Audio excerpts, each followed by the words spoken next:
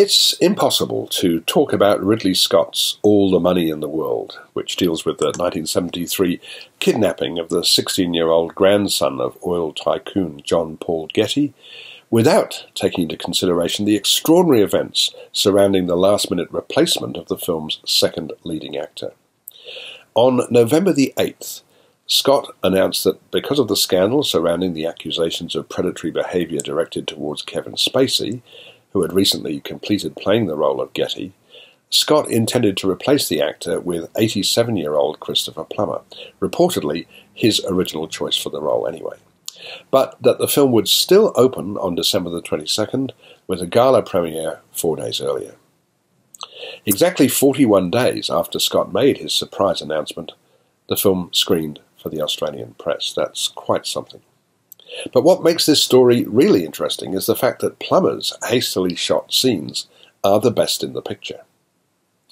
Who knows what Spacey would have been like in the role, but Plummer, who bears a passing resemblance to Getty, nails the character of the miserly obsessive, described as the richest man in the history of the world, a man who would rather pay millions of dollars for a rare oil painting than ransom his grandson. Living in a vast mansion in rural England, surrounded by servants, Getty seems almost uninterested in the fate of his eldest grandson, pointing out that if he paid the $17 million ransom originally demanded, it was likely his other grandchildren might also be kidnapped. Somehow, Ridley Scott, a consummate filmmaker, makes little of this story. A few flashbacks showing how Getty made his fortune in the first place and the disdain he seemed to have for members of his family make little impression, and none of the characters on screen is very sympathetic.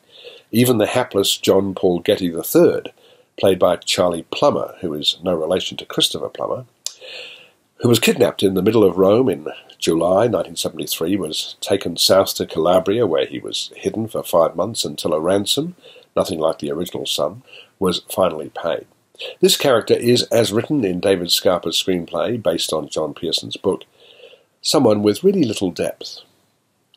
When the ransom isn't paid, one of his ears is sliced off in a gruesome scene and mailed to a newspaper in an attempt by the kidnappers to concentrate the minds of the Getty family. But even this event lacks the impact you'd expect. One of the kidnappers, played by Romain Duris, seems kind and tries to help the boy. The rest are pretty anonymous. On the other hand, apart from Getty himself, there's Gail, Michelle Williams, the boy's concerned mother, whose ex-husband is a hopeless addict, and Fletcher Chase, Mark Wahlberg, the operative hired to try to get the boy back.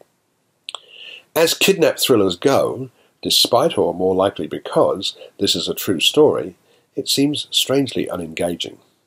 Yet, it's beautifully made, Dariusz Wolski's cinematography is, as usual, very fine, and it's all handled with brisk competence. These are commendable qualities, but we've come to expect more from Ridley Scott, and the change of lead actor can't be blamed since the scenes with Plummer have on the whole more energy and more passion than the scenes without him. All the Money in the World is a curious film, and one of the most curious things about it is the fact that, unusually for this sort of fictionalized true story, there are no end credit photos of the real characters.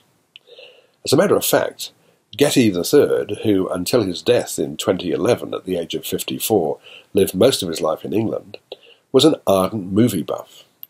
He donated generously to the British Film Institute and was, as a reward, given access to rare films for his private enjoyment. As for Ridley Scott's film, I'm giving it 3 stars.